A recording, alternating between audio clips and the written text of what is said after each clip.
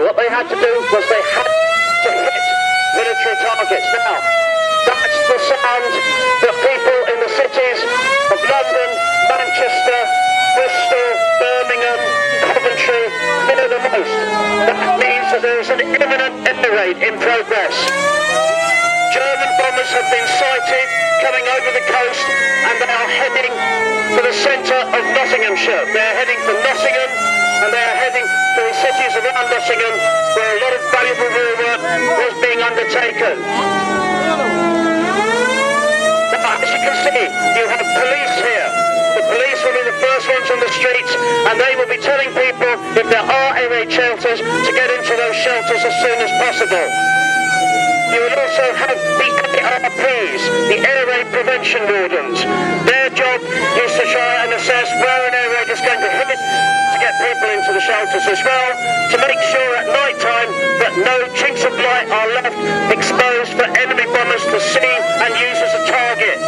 Somebody with a main light on in their living room without their curtains closed, German aircraft can see that up to 25,000 feet.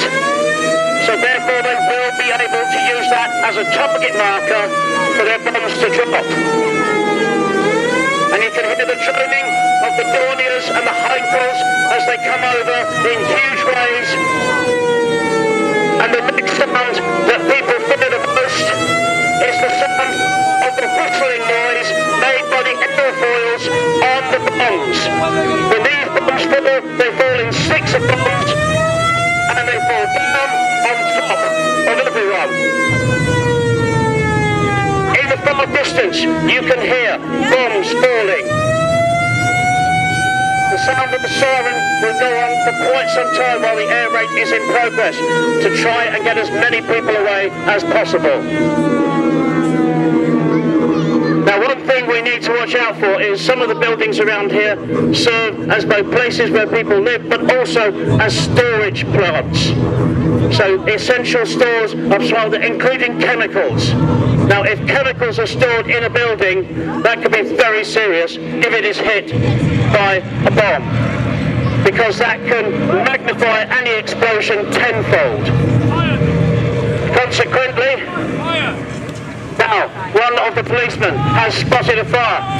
Now the ARP man throws away his cup of tea and rushes over to his friends. Now you see some of the ARPs there, they have actually got buckets of water and stirrup pumps. What they're going to be doing is they're going to be using those stirrup pumps to try and put out as much of the initial fire as possible. It may look like nothing at all, but it is actually quite effective. When Germany first started changing over from strategic bombing of military establishments over to hitting civilian targets, they hit civilians quite spectacularly with anti-personnel devices such as butterfly bombs, butterfly mines. Now, the policeman has just informed me that there is orange smoke coming from that building. That means there's chemicals in there. That means it's an extraordinarily dangerous situation for them to find themselves in. And you can see that there's members of the armed forces have rushed to aid. These are men who are on leave, who are here in the town, and they have rushed to try and help out as much as possible. Now, some people are running over there, setting up an aid station. Some of the first people to evacuate from that building are children. Now, that was an explosion within that building. That could have been a paint tin going up, or it could have been chemicals igniting. If it's chemicals igniting, this is a very serious situation. And now we have the National Fire Service and the Auxiliary Fire Services tenders coming in.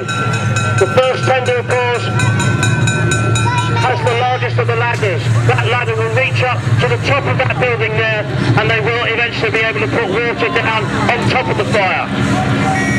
More casualties are being brought out. Now, some of these anti-personnel mines, when they were dropped in civilian areas, would literally explode at about 6 foot high. So consequently the casualties would be hit full on in the face. The worst ones were when children found these and they didn't know what a butterfly mine was. So consequently they started using them as a toy, and that's how many children were very seriously hurt during World War II in this country because of mines like that.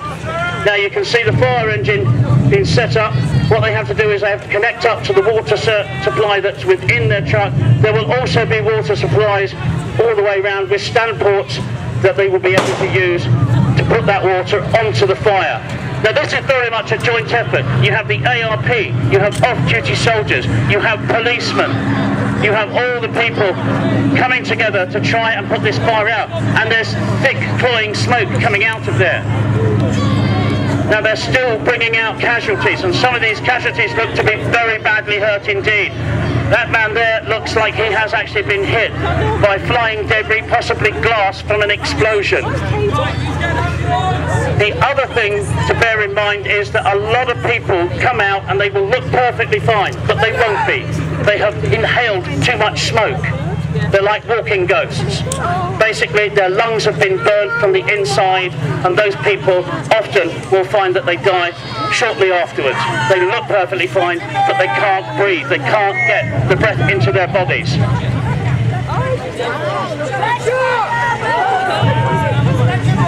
Now you can see one woman here, and she is severely injured. They've managed to get her out, but she is very badly injured. Now, they're going to bring an ambulance up here, the ambulance service. By the way, all of this is happening while enemy bombs are still falling. Everybody who took part in these knew exactly what the risks were. They knew that they could die whilst trying to help their fellow citizens. And they didn't stop for a second to think about that. They just went in and they helped as much as they could. The casualties once again before now. One of the fire hoses has been able to start up. Now you notice with this fire hose, ladies and gentlemen, they're not pouring it straight at the flames. What they're doing is they're aiming it up and they're showering water onto the fire side. Sooner or later they'll get one, maybe two more hoses onto it, and again they will put water up into the air and allow it to drop down. Now, sometimes this will happen. Sometimes there'll be a kink in the line and the water will stop flowing. Quite often, by the way, in places such as London, when the fire services went out and started fighting the fires, bombs would actually be falling all over, and they would take out the fire trucks themselves, killing all the firemen, or they would hit the water supply, or they would set the River Thames on light. The actual Thames itself would burn with the amount of oil on the surface from burning ships. A lot of oil ships were decked along the Thames, so consequently oil was everywhere. Now these casualties will be assessed by the firemen, and they will say, if there's no doctor around, they will try and triage these patients. They will try and say which one's the most seriously hurt, which one needs to go to hospital first. The most seriously wounded will be got in, and they're bringing in another fire truck as well. The police playing an invaluable role here because they're keeping people out of the way of these oncoming trucks.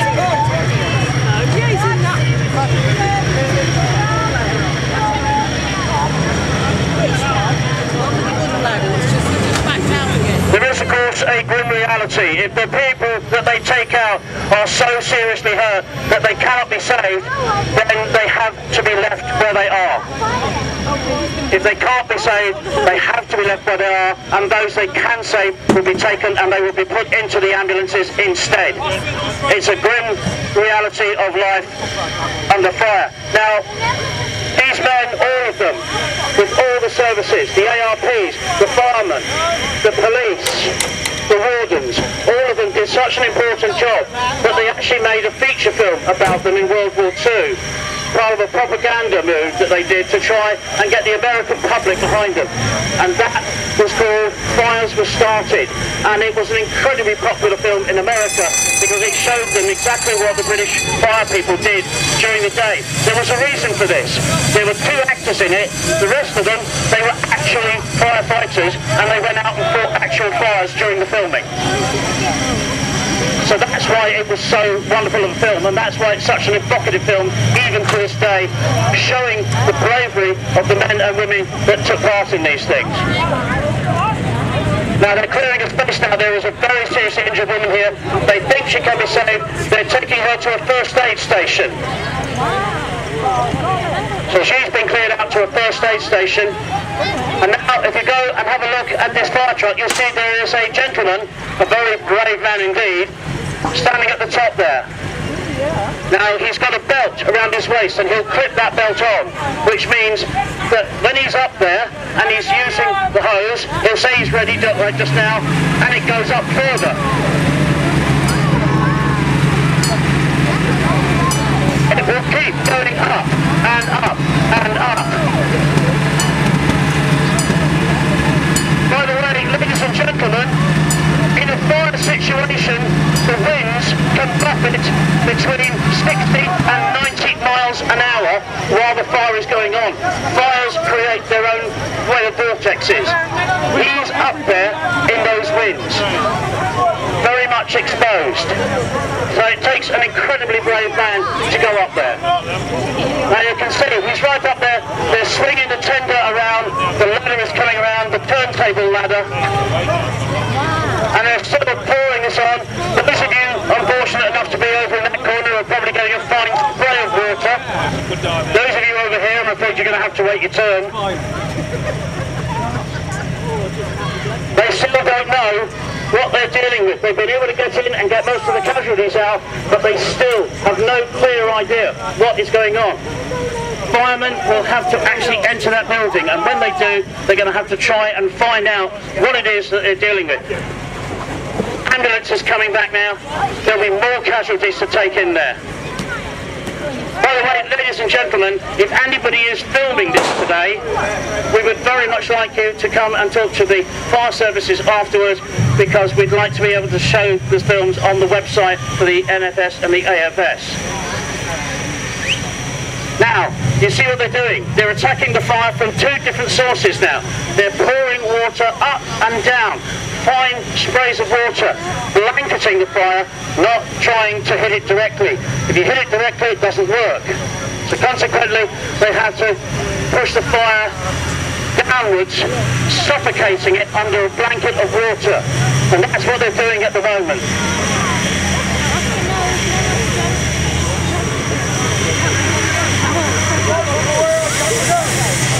Now the casualties suffered by the National Fire Service and the Auxiliary Fire Service, the AFS, during World War II were phenomenally high.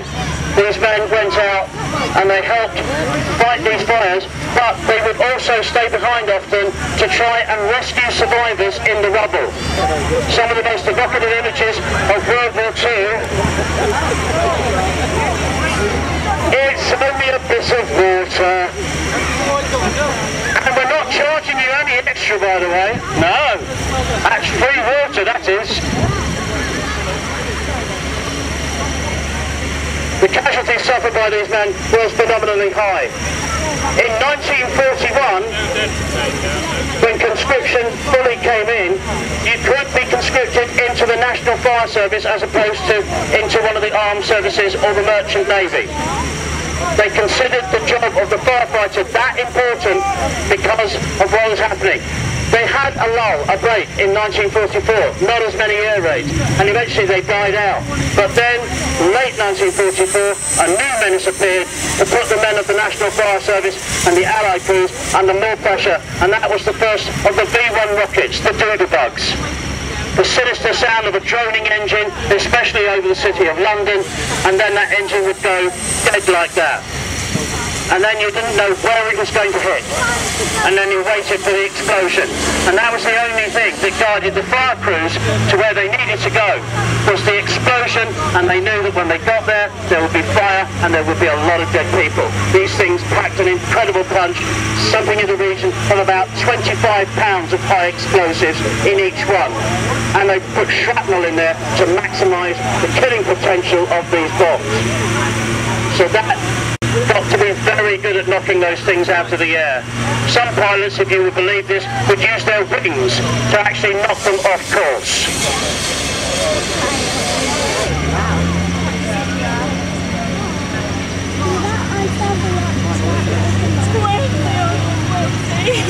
Right, ladies and gentlemen, I understand that unfortunately one of the casualties that was taken out of the building didn't make it. So they're going to be moving They're going to be moving the deceased person out, putting them into an ambulance and taking them away to the mortuary.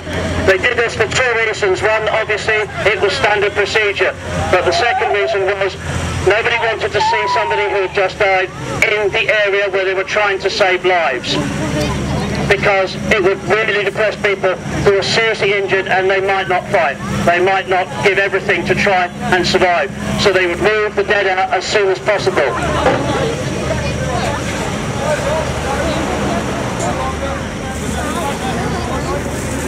The fire marshal has just come over. He's the man actually in charge of all of these men. And he's got in there and he's had a look around personally. And he says that the fire is almost out. You can see there they're still putting water high and down onto that fire to blanket it. But he's been in there. Once that fire is out, he knows that there are now no more people in there. At the far end of the building where the bomb struck, there's too much debris. Anybody who was under there is already dead anyway, because that was a direct hit. So what they will do is, they have called out, they have listened, no sounds whatsoever. They have to make that assumption for the safety of their own men. It's a very, very grim business, this. But they handle it with great courage, and they always did.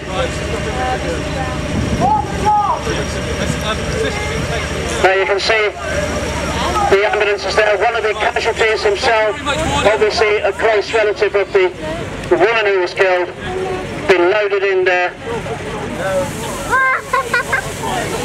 There's one thing to bear in mind about war, ladies and gentlemen. It is never glamorous, it is never glorious, it is always horrible, it is always horrific, and it always leads to bloodshed, and it quite often leads to death as well. That's the grim reality of war.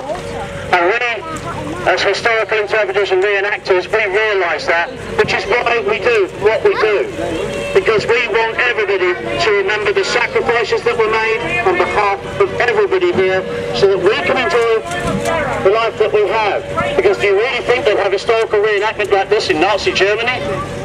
Highly unlikely. Highly unlikely. Or if they did it would tell a fascinating tale of history, trust me. Now the ambulance is taking the fatality away.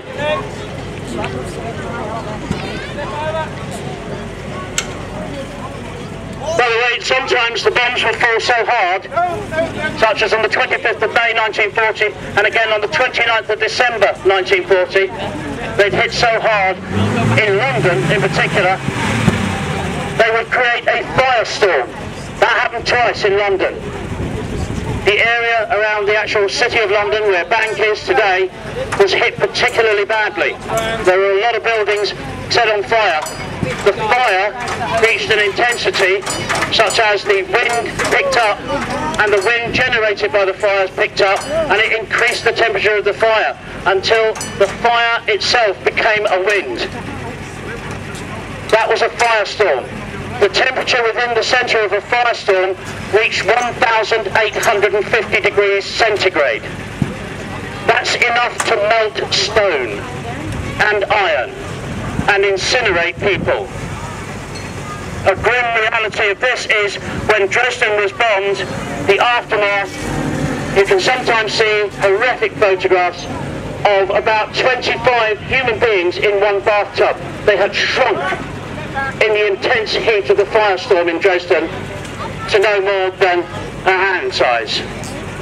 That's the reality of the firestorm, and that's what some of these men had to face and had to battle during their time with the National Fire Service and the Auxiliary Fire Service.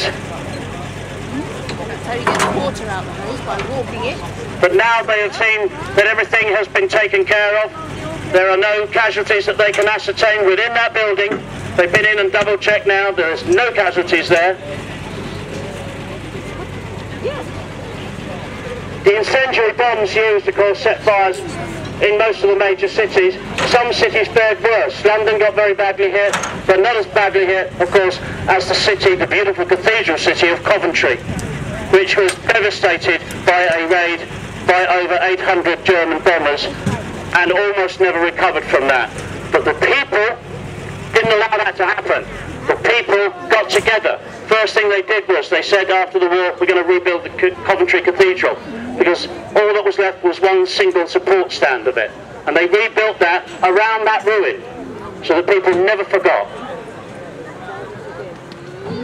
Now you can just see there, up on top of that building, some of the soldiers who were here are now checking to see if there's anything up there. Very much a joint effort by everybody here.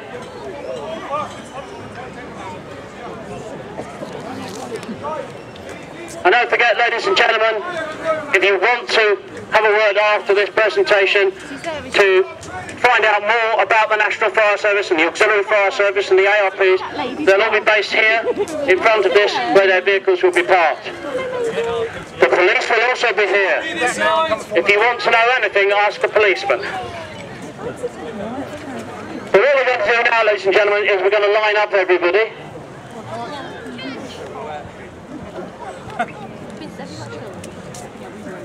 And we have the ARPs, we have the soldiers. I can see there's a couple of soldiers there from the Polish Parachute Brigade.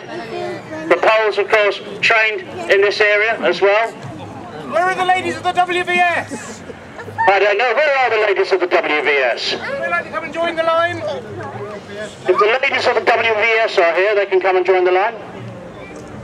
The lady on the end is the person that causes all the casualties. Yeah. In case you're wondering about the lady on the end, she's the one who did the makeup for the casualties. Yeah,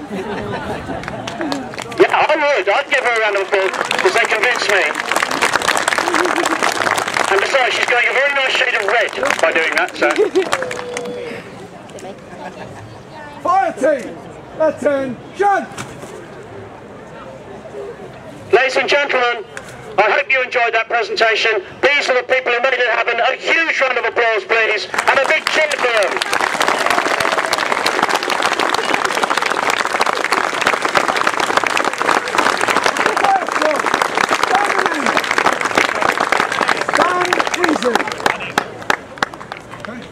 Yes, that's one. Oh, sorry. All squads, attention!